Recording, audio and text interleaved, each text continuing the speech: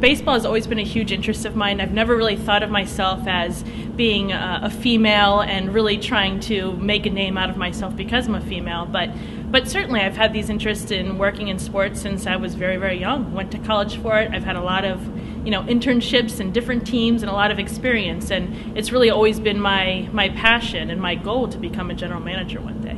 So I've been with the Barnstormers for 4 years. I've been with another team in Camden, the River Sharks, actually from the Atlantic League, for another 4 years, but I started my career with the Bowie Bay Sox down in outside of Washington, D.C., Baltimore Orioles affiliate. As the assistant general manager, my responsibilities are focusing on the operational side of the business more than anything. So it's a lot of the coordination, a lot of the marketing side, putting the promotional schedule together with my team and making sure that the fan experience is a great one, and just the detailed, a lot of the team stuff, working on that with Dave Collins and Butch Hobson, and so just various operational elements. There's nothing else I'd rather be doing, truly, and I've had about 12 years of experience of working in minor league baseball so far, so I like to think that I've been through a lot of different things, good situations, and I'm pretty equipped to be able to handle anything for the most part.